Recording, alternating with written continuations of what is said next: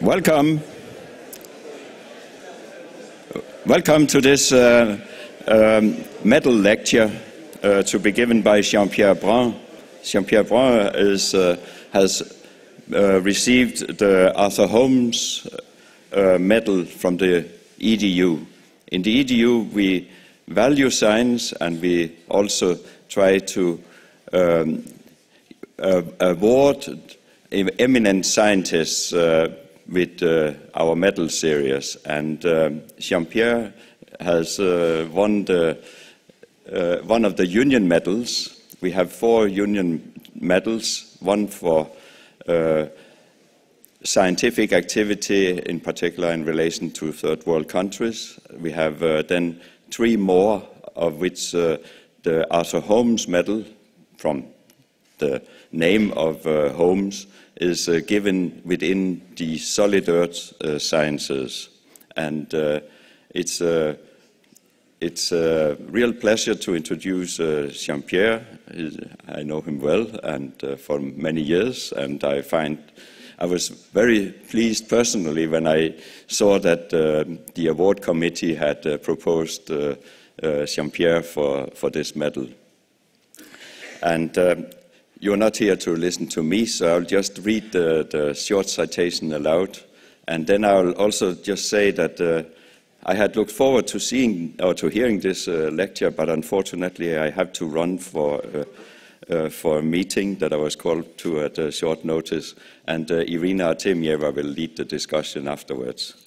So Jean-Pierre Brun has received the Arthur Holmes Medal, which also carries honorary membership of the EDU, for pioneering fundamental research by combining multi-scale field observations with novel experimental approaches for the development of innovative concepts in structural geology and tectonics. And the title of the talk is shorter, The Extending Lithosphere, which is really a wide subject. I would have loved to hear it, but Jean-Pierre told me that he has allowed streaming, so we can have a chance to hear the talk later on also. So please, Jean-Pierre, come to the floor. And congratulations with the Holmes Medal.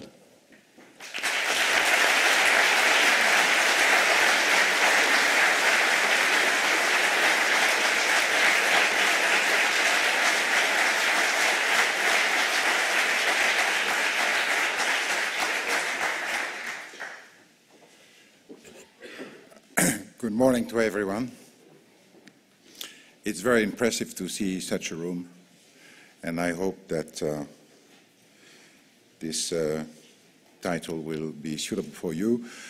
I did some other type of research, but I expected that discussing about the extension of the lithosphere could be of interest for a number of people. My first point is how I came to extension, and why during 3 decades I continued to work mostly on that topic, not only but mostly. This happened in the 80s. So I will show you why I became engaged in the extension. In 82, Xavier Le Pichon was working on the Bay of Biscay here, and he was trying to understand if the tilted blocks could give an amount of the stretching of the margin. And he came to Rennes, when I was at that time, to make a seminar. And he asked me if I could try to make a model of that.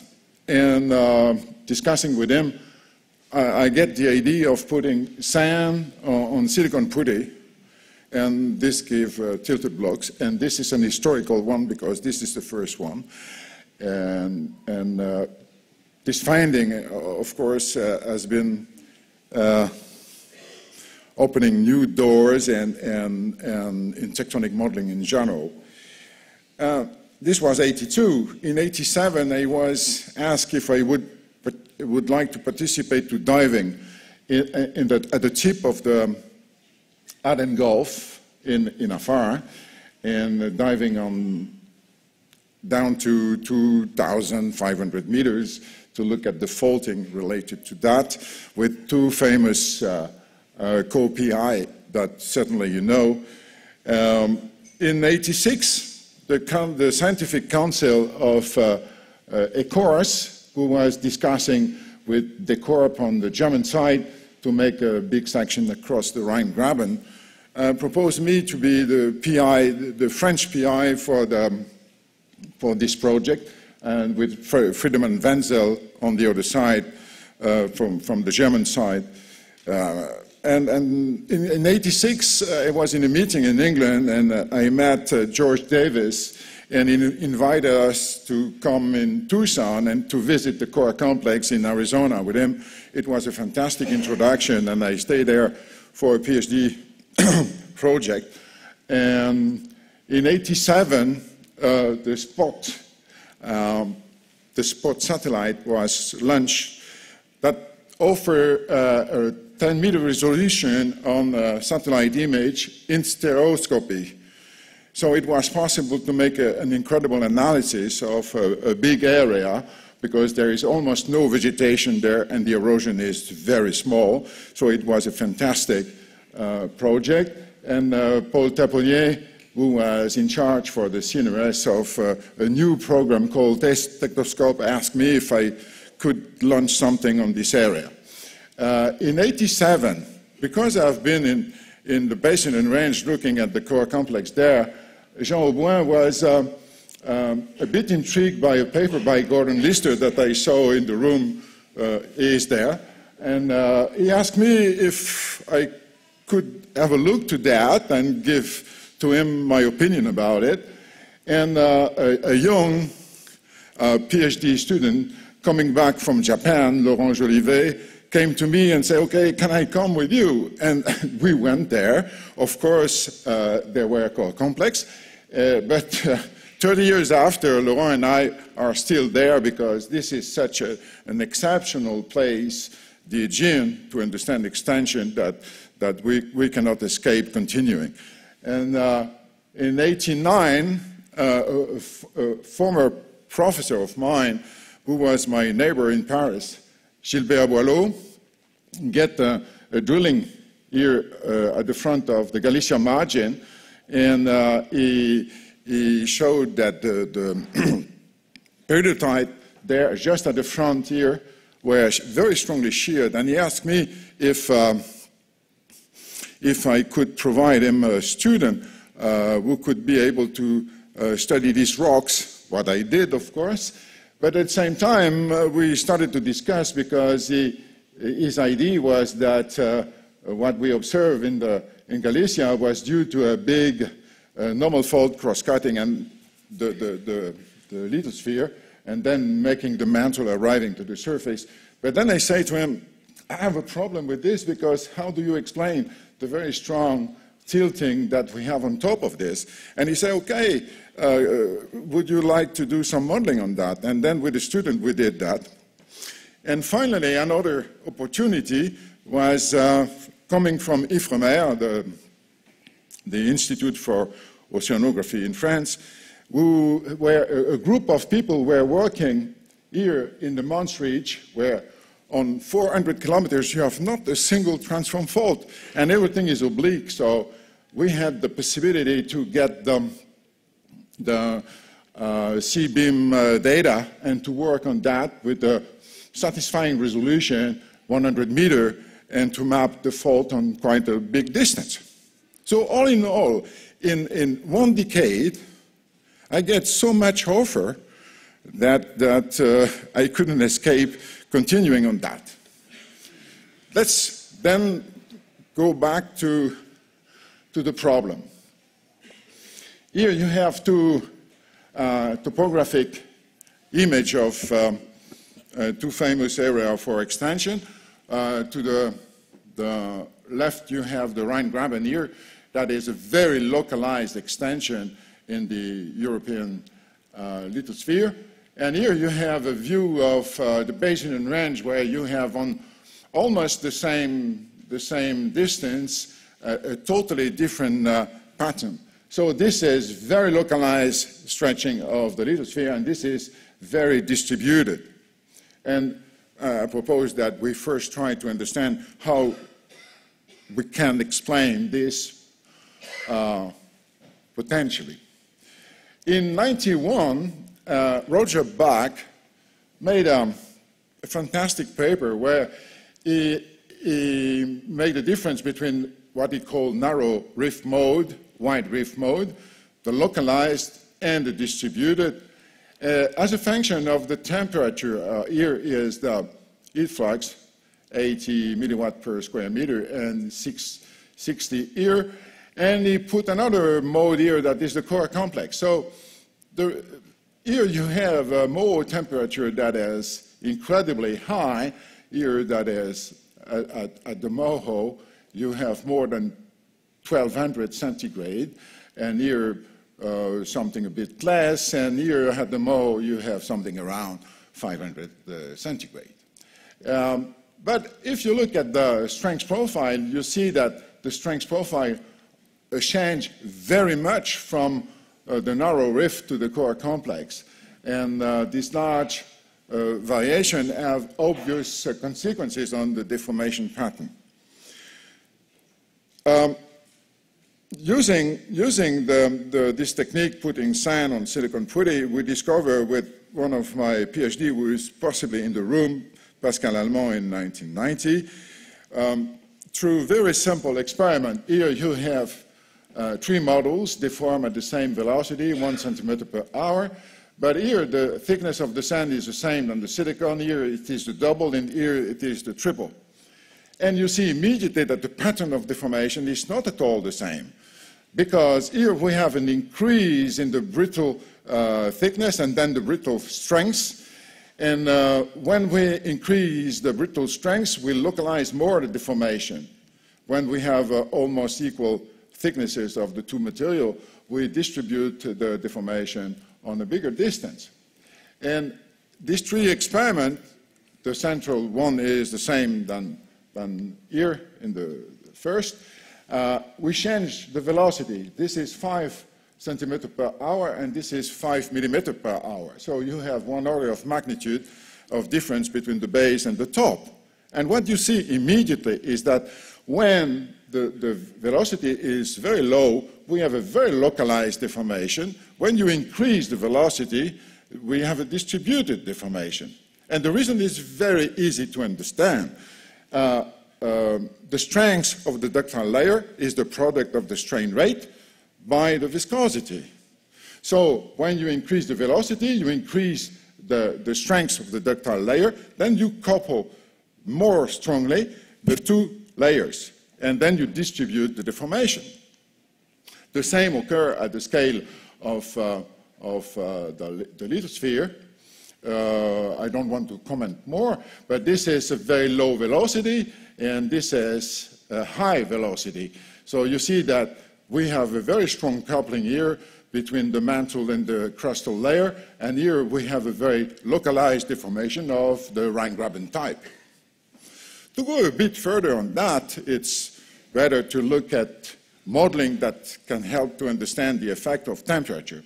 And here you have a series of models with 3 types of temperature at the MOHO, 350, 480, and 750. And the velocity is 1 centimeter here, 1 millimeter here per year. So you see that when we have temperature of the MOHO lower than 700, we have a very high strength layer below the MOHO here and there. And then we obtain a necking zone here at this place in the sub-MOHO mantle. And if you go to a lower MOHO temperature, you see that here we have 2 shear zones like that. And if you decrease the velocity, you keep the same temperature, would decrease the velocity, then you obtain here a double shear zone pattern here that cross each other here in the upper high strength, the high strength sub-MOHO mantle. If you have a temperature higher than 750, then you have no more high strength layer below the MOHO, and you get very distributed deformation of a wide rift type. We can call that cold lithosphere and this hot lithosphere to simplify things. And an interesting point is that here, when we decrease the velocity for a given temperature, we stimulate, we activate a décollement between the mantle and the upper crust. And I insist on the term décollement because it is, in the common use today, décollement and detachment are considered to be the same. But in fact, they are not the same from a mechanical point of view. A décollement is a layer between two strong layers, a weak layer, that channelize the deformation. And to understand the development of passive margin, this is important. I will come back on that later. Now, you see that we have not any core complex in the model that I show you. So just an historical point on the core complex.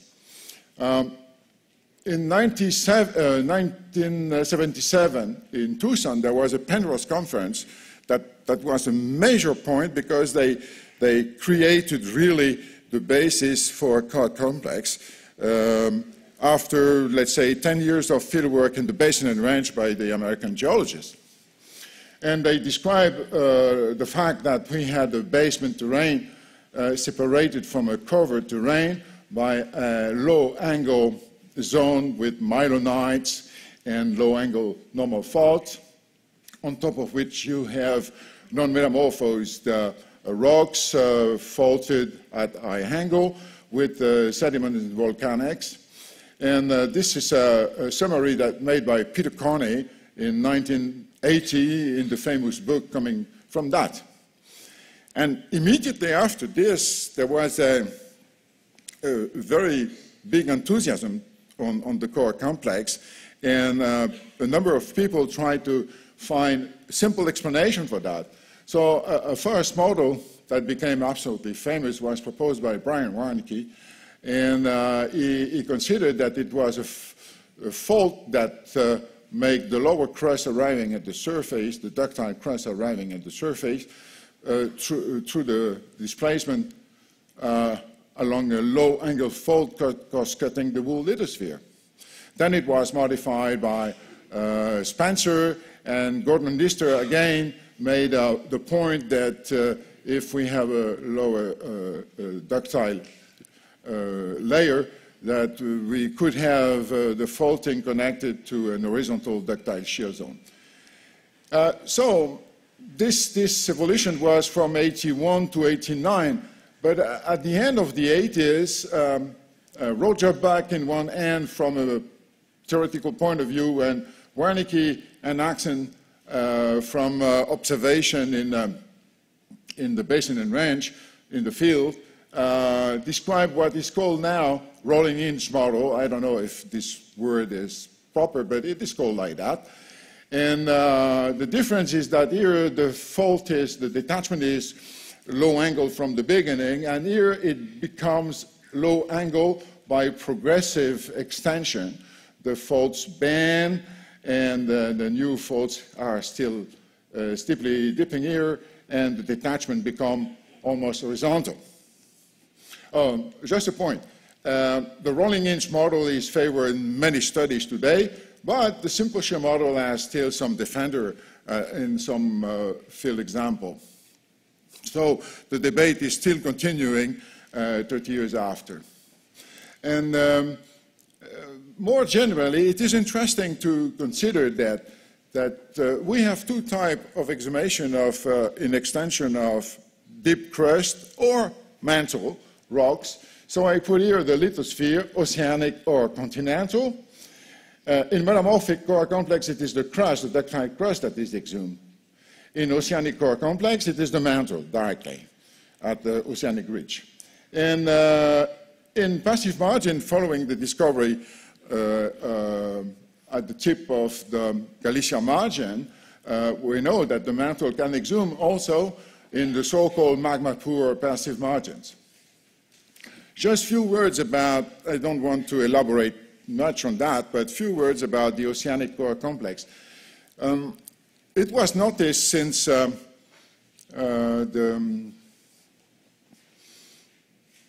early 80s that at some oceanic ridges, some faults were rather flat.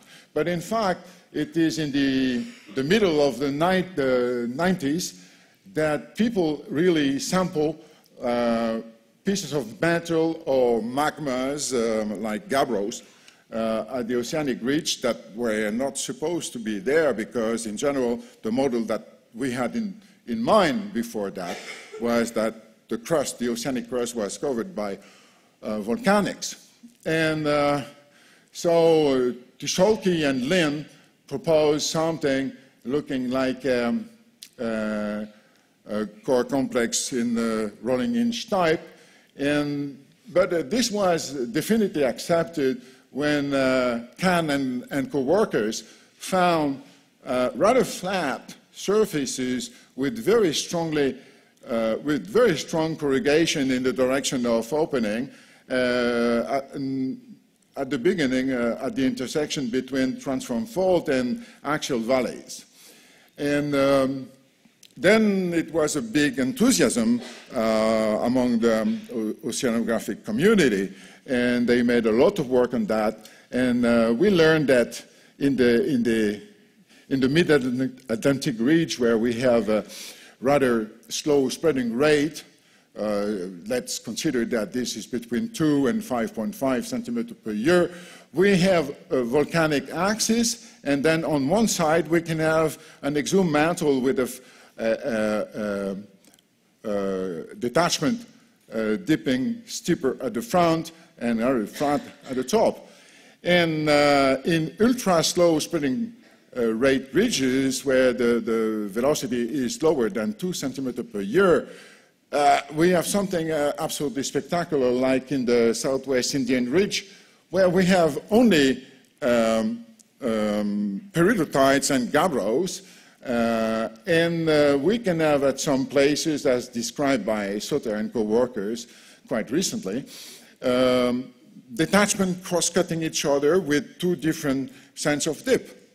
Of course, this suggested immediately modeling, and Lavier and Buck made several contributions on that and explained how we can have this shape of detachment that we see in the core complex in the ocean.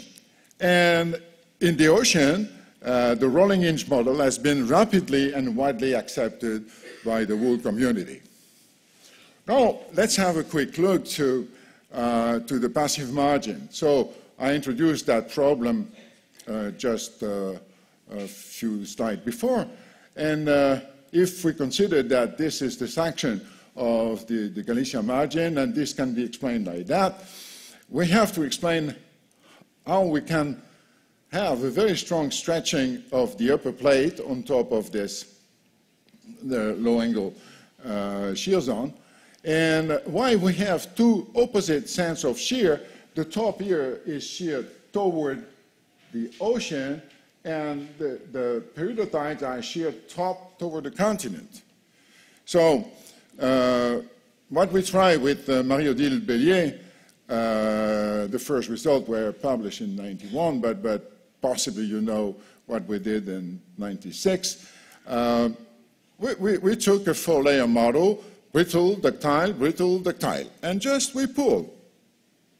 Not more difficult than that. We pull that, and we obtain the exhumation of the ductile mantle. Here at the tip, the model was stopped when it was arriving at the surface. Here is a model that is less stretched to be able to map the sense of shear, and it's possible to show from that we have two shear zones cross-cutting each other, just like we observe in the numerical model here. And the top of the shear zone here is just the décollement that you see here. So deformation is localized in a weaker zone between the upper crust and the mantle. So this provided a simple explanation for opposite sense of shear in crust and mantle. And we can consider that this is basically a model of a symmetrical or nearly symmetrical necking of the continental lithosphere. More recently, some colleagues, using numerical models, obtain patterns that are extremely asymmetrical. Here it is by Sacha Brun and co-workers quite recently, and you see progressively how you have a detachment controlling the whole thing. And this is a totally asymmetrical model, and this is Thibault Diretz and co-workers recently too, where you have a rheological anisotropy in the crust and in the mantle, and with such an anisotropy where you have a millefeuille, a cake with strong, weak, strong, weak, strong, weak layer. When you stretch that, you favor the development of a big shear zone cross-cutting the whole lithosphere too. Not the whole lithosphere, the crust and the submarine mantle, let's say. The point is that we obtained that here because we have a strong strain softening in the rocks. If you have a strong strain softening, that means that where you start to deform, it becomes easier to deform.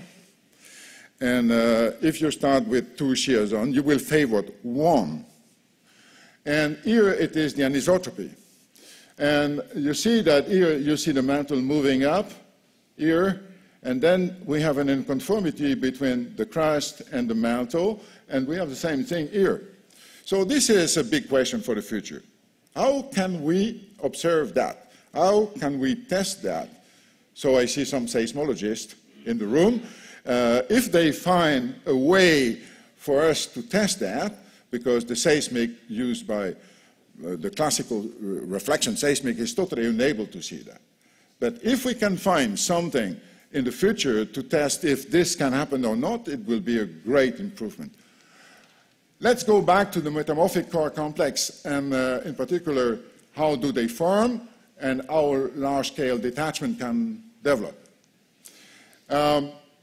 With my student Céline Tirel and Eugenia Burov,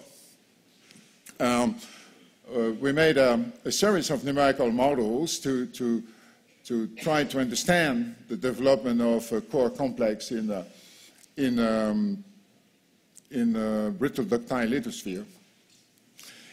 Here, each point corresponds to a model, and the numbers are the Mohs temperature for the different model.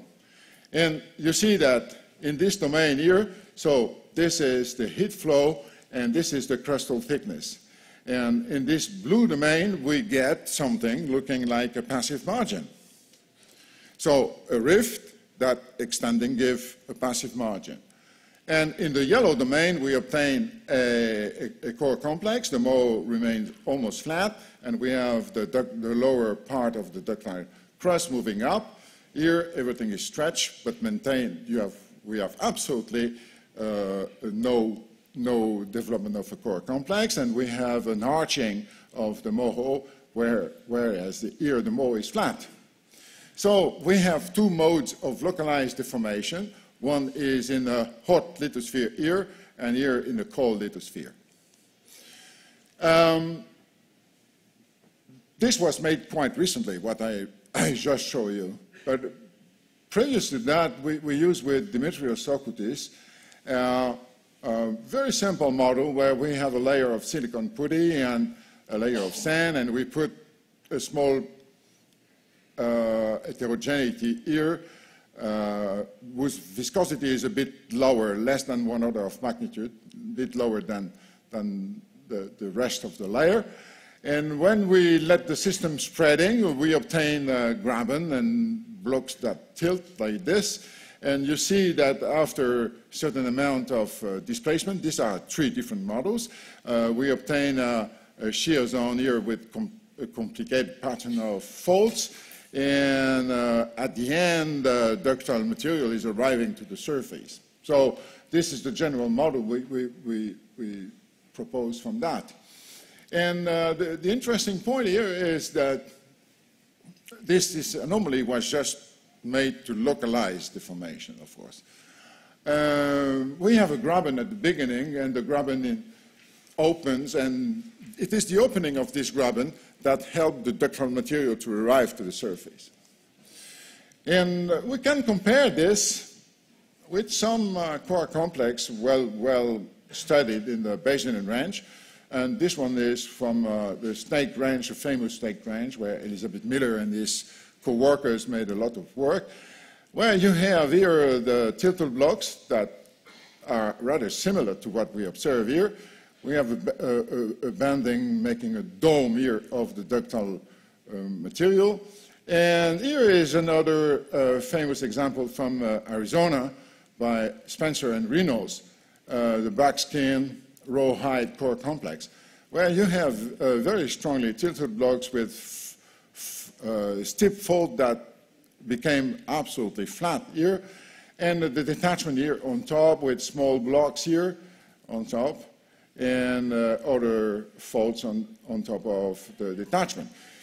These two examples, among several others I could have shown, are not in bad agreement at all with what we observe with our very simplistic model. Now let's have a look to one of the numerical models.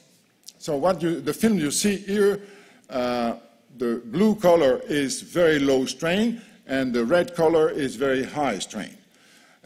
So you see that, and if you want to see the different step, they are fixed here on top. Let's start here.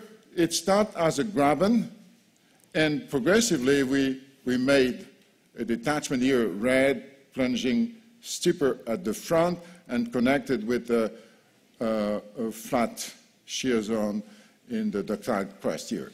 And to the other side, you see that the shear zone is moving in that direction. So I will, oh, I made something wrong.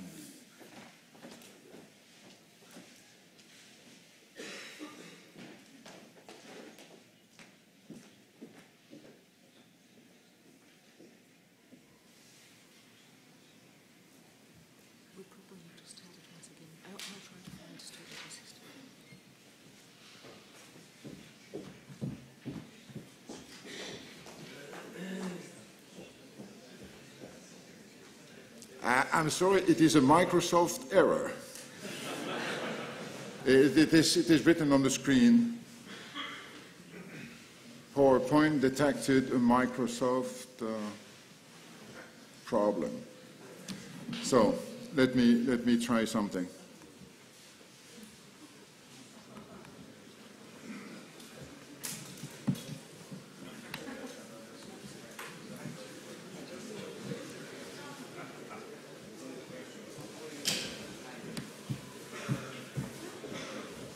It's okay. It's okay. It's okay.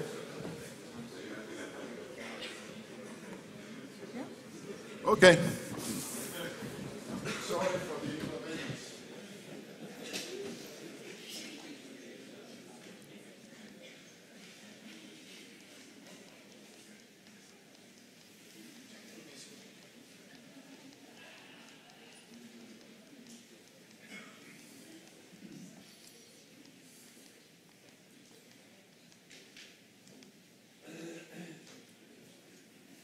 Okay, look at the fixed image. So the first one is just layered with colors. The moho is there between the yellow and the pink. The next image is the strain rate. So the strain rate shows where is at a given step the part that is active. And look at this part here, then there, then there, then there. So the core complex is here, but the active part is at the front. And this is the Others part. So we can make an interpretation of this in drawing the shear zone. So I draw the shear zone here. At the beginning, you get a graben and two conjugate shear zone. And during a certain time, the system continued to work like this with a almost symmetrical pattern, even if the displacement is applied asymmetrically. the system is symmetrical with pure shear here at the top. And when the ductile layer that is cooling when moving up, this is the brownish color, when it arrives to the surface, then the system becomes asymmetrical and start to grow with the displacement of the uprising part following the detachment here, and the detachment form really at this stage. So in this model, the detachment is not from the beginning at the surface. We have, I put this fault that we don't see in the numerical model, of course, but we see the detachment very well, and you have seen it in the film. And this implies that at the back here, below the detachment, we have a pure shear component of deformation passing to a simple shear to the front. I had this sentence here just to summarize something very important. This part shows that this is a localized mode of extension in a hot lithosphere. So the difference between wide rift and core complex is not a difference in temperature at the MOHO, but simply that we have some reason for the place where the material is exhuming to be localized, and wide rift, that extension is everywhere. So the same basic rheology of the lithosphere is able to give either wide rift or core complex according to the fact that deformation is localized or distributed. And I would like to point out here the Gulf of Corinth. This is the Aegean. The Aegean underwent a big, almost north-south. I will come back on that. Stretching. And here we have an enormous core complex. This one is more than 120 kilometers. This is one of the biggest core complexes worldwide, the Southern Rhodope core complex, and we have others here in Bulgaria. Here in the central part of the Cyclades here, we have a hot core complex too, and this one started to develop at 45 million years, let's say Middle Eocene, here end of Oligocene, and since the late Miocene and during the Pliocene, the Gulf of Corinth is opening. The question is, does this graben will give a core complex? So this is a very disputed question. I put here a number of references where people interpret this seismicity here as fault activity close to the brittle ductile transition. So ductile below and brittle above. And these are other references, and there are more than that, that interpret this as a detachment. In fact, if we look at the experiment, analog experiment or numerical model, we have good reason to argue that this curve envelope of the zone of cluster of seismicity there, plus that the focal mechanism there, focal mechanism fit quite well with the fault observed at the surface. This could be simply a graben, the opening, and accommodating a rise of the brittle ductile transition, and it's probable that this will become a core complex. And another argument here, you have the tomography image of the slab below the Aegean, and the Corinth rift is here. So we have a strong decoupling between the crust and the slab. The asthenosphere came here, and this is a very hot crust. Now, let's go back to another argument coming from the modeling. The modeling showed that we can have pure shear at the back and simple shear at the front.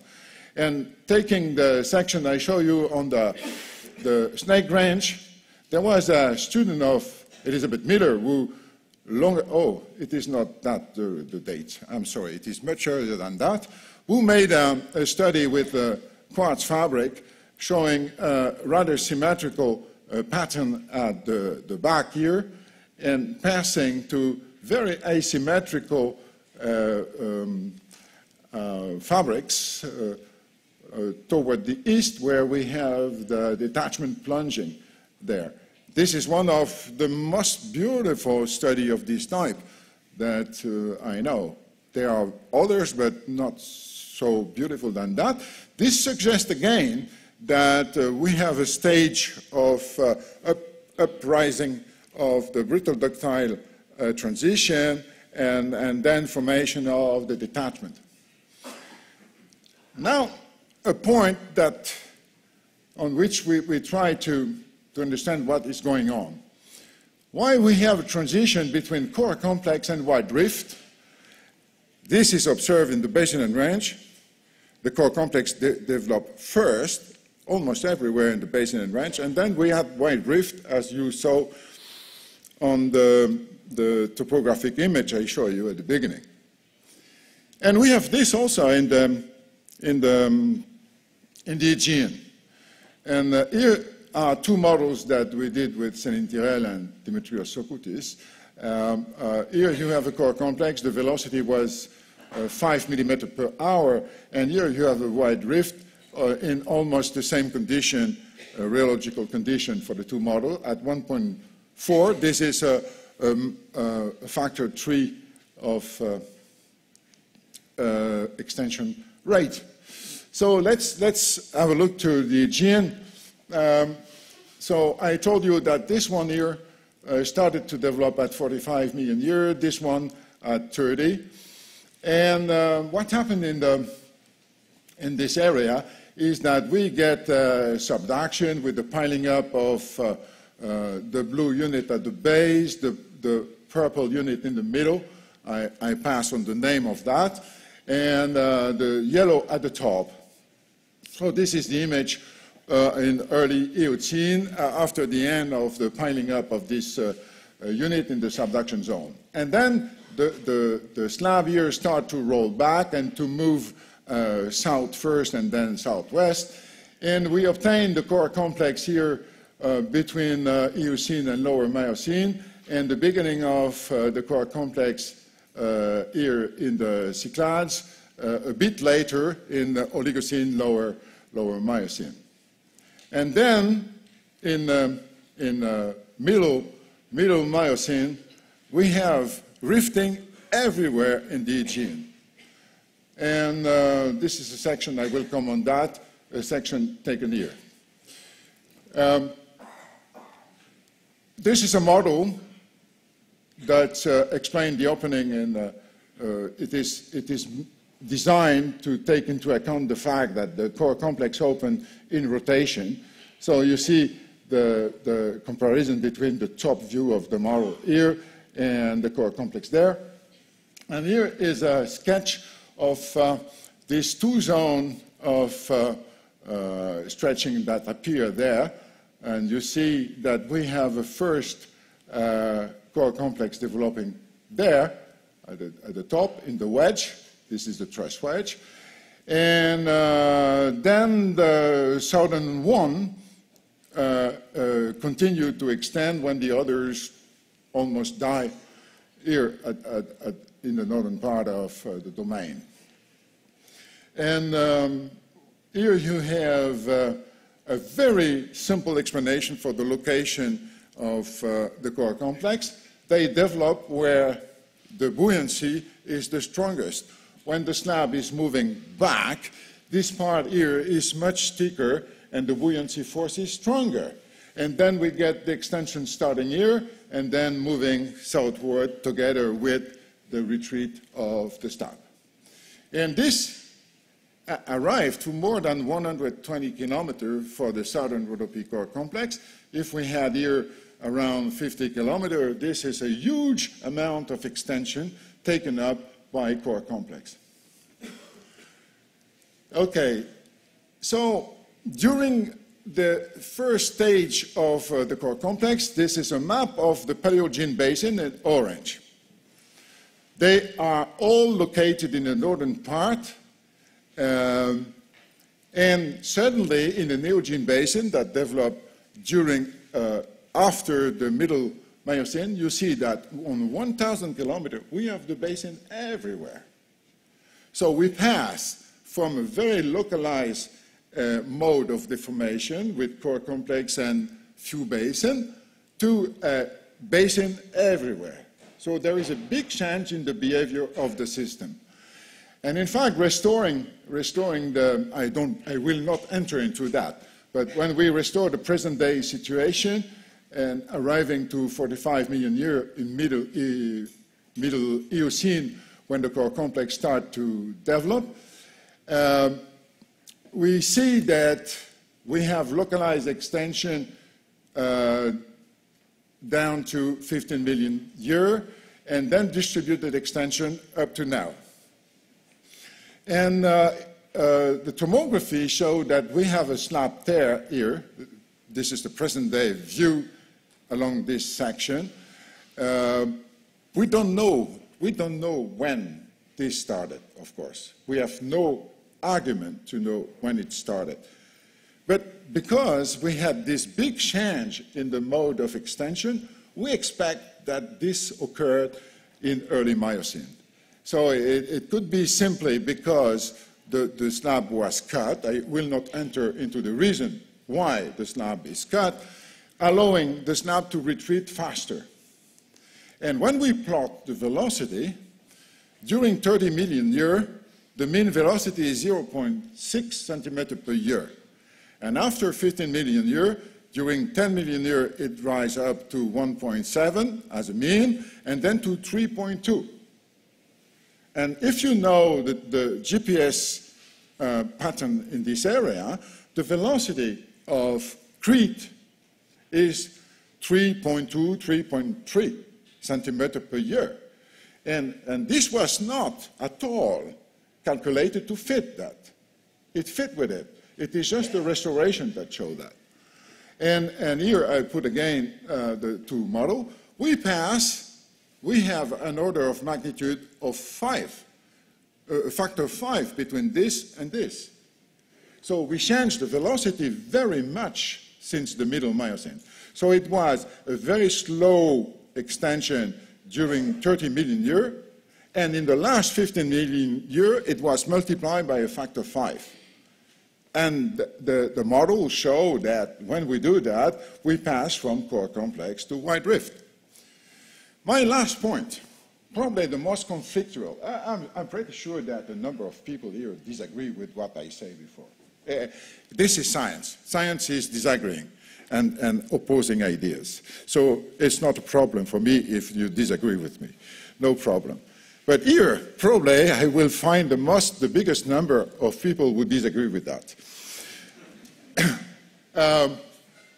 This is a work we did quite recently with my young colleague, Philippe Yamato, because I am thinking about that since long, and Philippe is an expert in numerical modeling of exhumation of high-pressure rocks, ultra-high-pressure rocks. And we proposed something that probably will shake the mind of some of you. In general, if you look at this problem in textbook or in most publication, you will see that the exhumation of high-pressure metamorphic rocks correspond to what is called a subduction channel. That means that the slab is subducting here, pulling material down, and at a certain depth, the material decides to move up and arrive at the surface.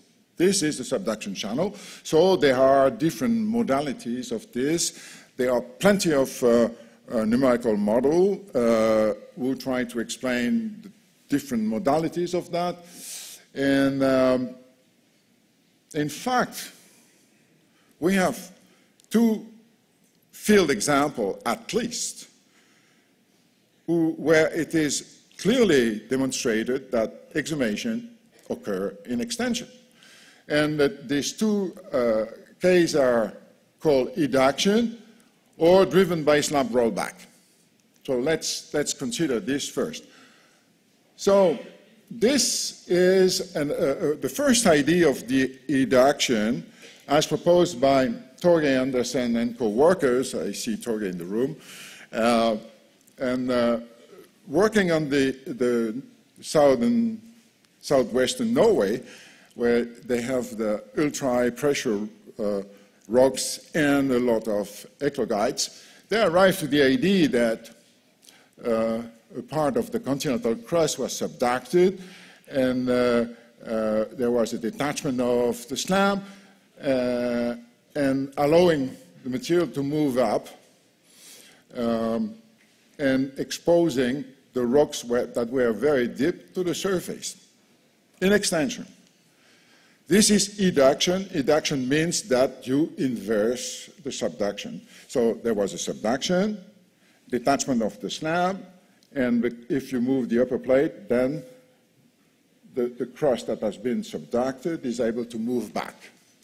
This is a synthesis that I modify a bit to show the displacement from Acker and co-workers quite recently, where you see here the compression with the subduction of the continental crust, making the ultra-high pressure rocks here, and all these dots correspond to the eclogites.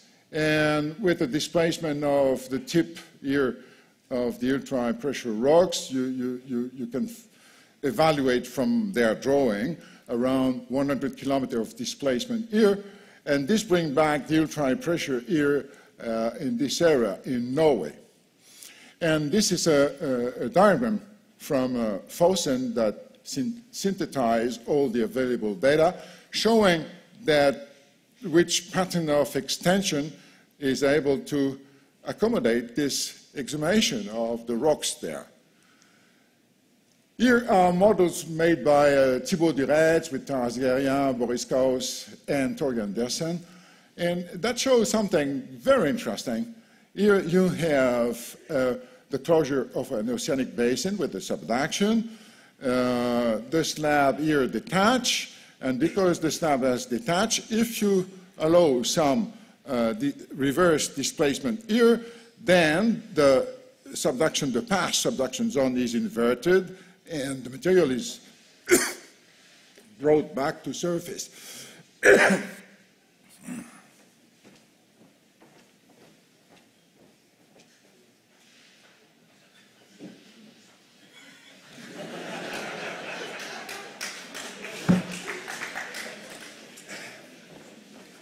I couldn't continue.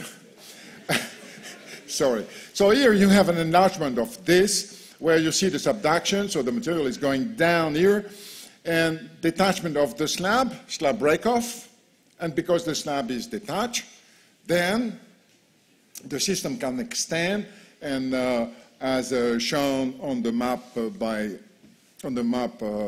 west of Norway, you get extension of the upper plate, and the material is moving up in extension.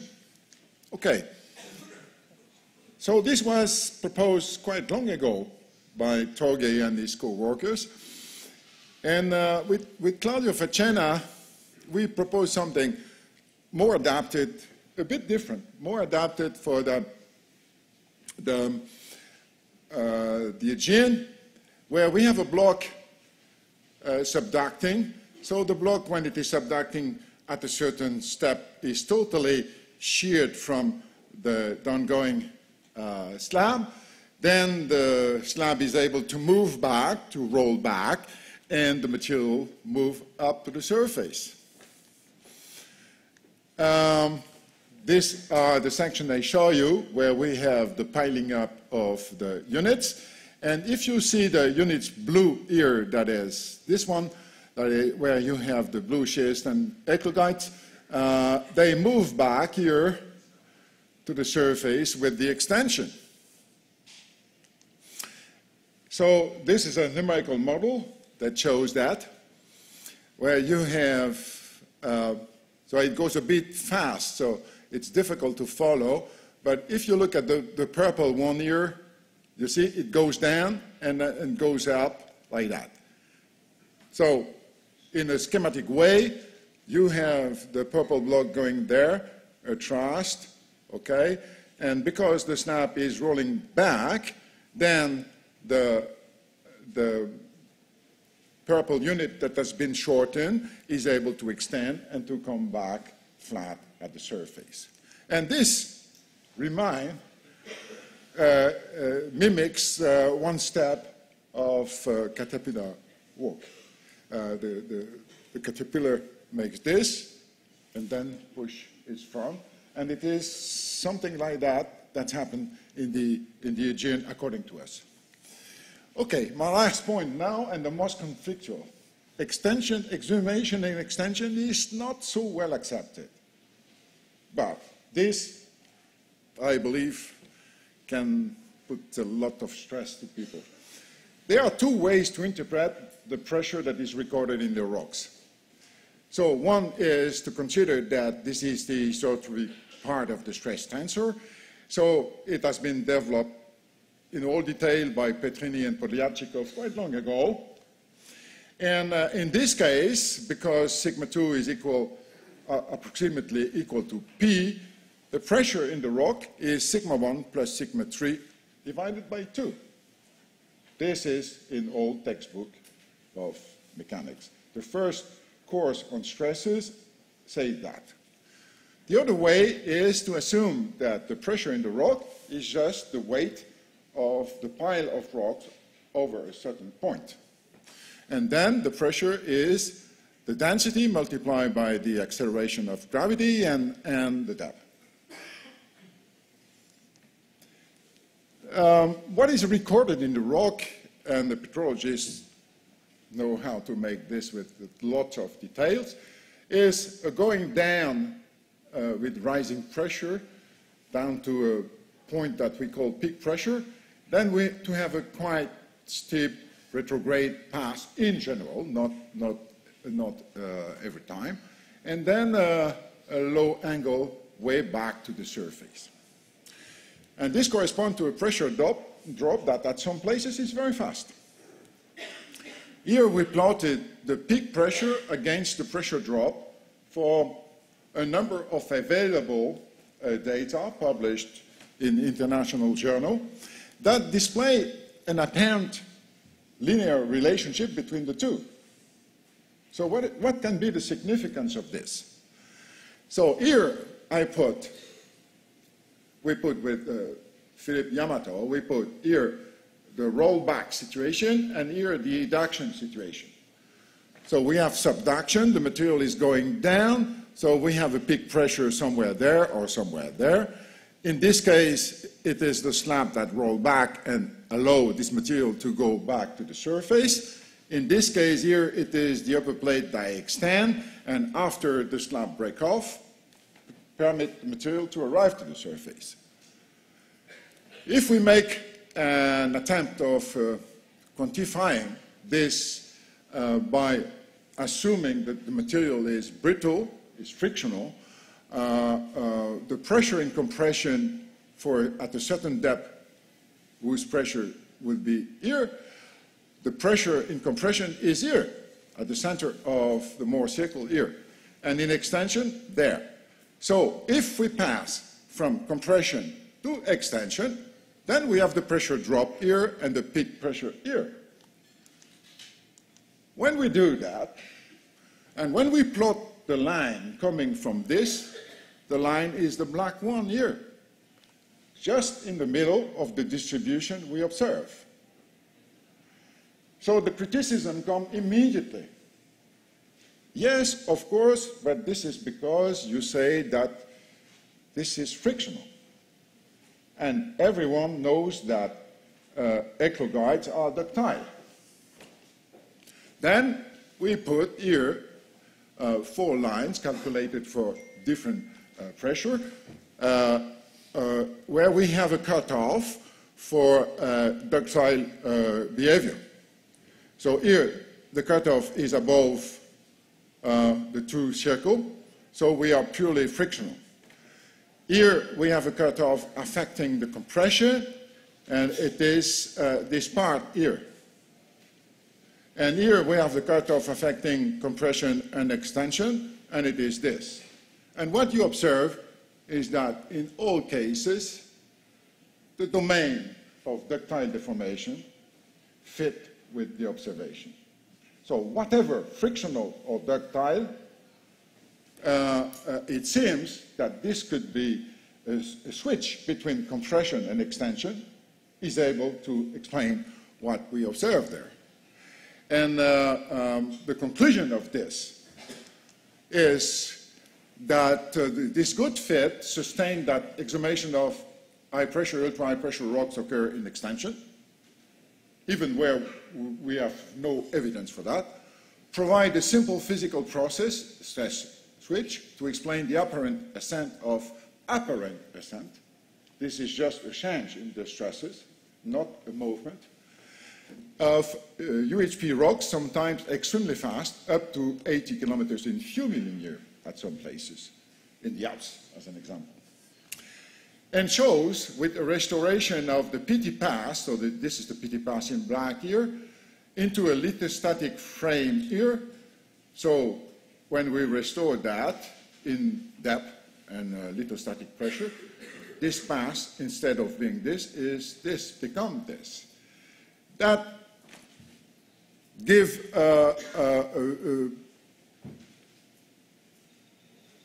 image of a travel down and up along the subduction zone. As simple as that. So no complication to go further. But now the question is open and you can find other explanation if you want. Okay, some remaining questions because I have almost finished my time in research. So the game is in your hand now. But there are some open questions, of course. What I told you is what I feel. Maybe you feel differently, but there are problems that still continue to ask questions to us. The core complex in their geodynamic setting. There is no very good synthetic view about that. And this would require a lot of work. The difference between detachment and décollement. I pointed out that the décollement has not the same mechanical meaning than the detachment. So it could be interesting in the future to think about that, even if the American considered that these are two synonymous words. Okay, if they are synonymous, we have to find another word because there are two different situations that we should take into account. Mental exhumation at massive margin. I pointed out the problem. We would need geological, geophysical tests for models in the future. Extensional exhumation of high pressure rocks. It's just the end of my presentation. So now, if you disagree with what Philippe Yamato and I propose, we are ready to discuss with you. And I cannot finish that without addressing thanks to a lot of people. First of all, the EGU, the Arthur Holmes Committee, and the nomination committee to award me this incredible honor. And I can tell you, when I received the first announcement of that, I believe it was a joke, a very bad joke, but it was not, and I feel extremely honored. The University Rennes 1, the University Paris 7, and the Institut de Physique du Globe, the APGP, who have been my best environment for 40 great years of teaching and research. My PhD student and postdoc, that were my everyday stimulus, probably my biggest satisfaction along these 4 decades. Of course, a lot of friends and colleagues from University of Berlin, Boston, MIT, Cambridge, Grenoble, Karlsruhe, Montpellier, you can read all of them. I have a lot of friends, and also the industry who have been extremely important and very precious partner in project and discussion. And you, too, and the EGU that you represent, I would like to thank you very much.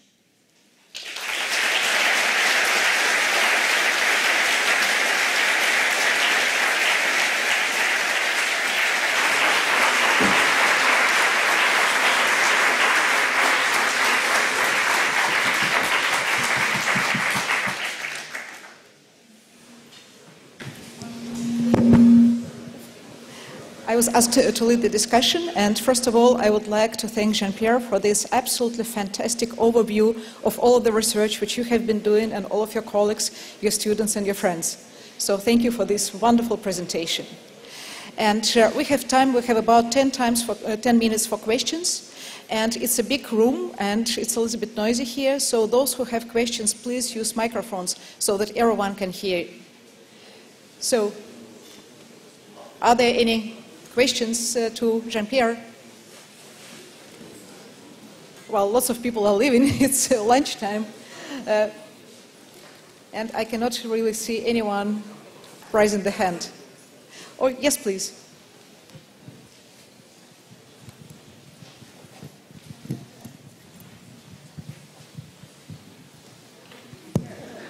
Hi, it was a really nice talk. I'm just you said that to go through the core complex mode, we can switch for high angle faults to low angle detachment fault with the same rheology. So I'm just wondering. No, with the same rheology, you switch from detachment core complex to wide rift. A lot of rift. But you said as well that with the same rheology we can have both cases. The same layering, but changing the velocity. This changes the strength of the ductile layer, right? Because I'm just wondering, if you consider the same rheology, how do you explain that you can bend? No, it was a mistake to say the same rheology. Okay. It is the same layering, ductile, brittle, but if you change the velocity, then the strength of the ductile layer increases. And then the coupling between the two layers, brittle and ductile, increases, and you pass from a core complex to wide rift. So the main process is the kinematic. My point is that the distinction made by Roger Bach at the beginning, that the Moe temperature was higher for core complex, probably is not the best explanation for core complex. Okay. My explanation is that core complex need a very low strain rate, very, very low strain rate. And if you increase the strain rate, like in the basement range or in the Aegean, then you pass to wide rifting. Okay, thanks. That was my point. Any more questions? Well, we're also Brun. Do you have a question there? Oh, yes. So to follow up on the previous one, can you go from wide spreading back to core complexes if you slow the velocity? I'm sorry, I didn't pick up clearly So can you go from wide distributed spreading back to core complexes? I don't know any case, but it could be an example if I am right with the current rift. But the point is that where is the current rift? It was not extended before. Extension is just starting since the end of Miocene there. So we had wide rifting in the Aegean proper, in the sea, right? And we start having extension on the mainland in Greece since the late Miocene. Okay. So laterally, we had wide rifting, and maybe we will have core complex moving laterally, right? So we cannot say that we will have core complex where there was wide rifting. But maybe it exists, but I don't know any example. I think that we need to stop right now and continue discussions in a more relaxed atmosphere somewhere in other places, because people who are coming for the next session are already crowding there. So I would like to thank Jean-Pierre once again for this wonderful presentation.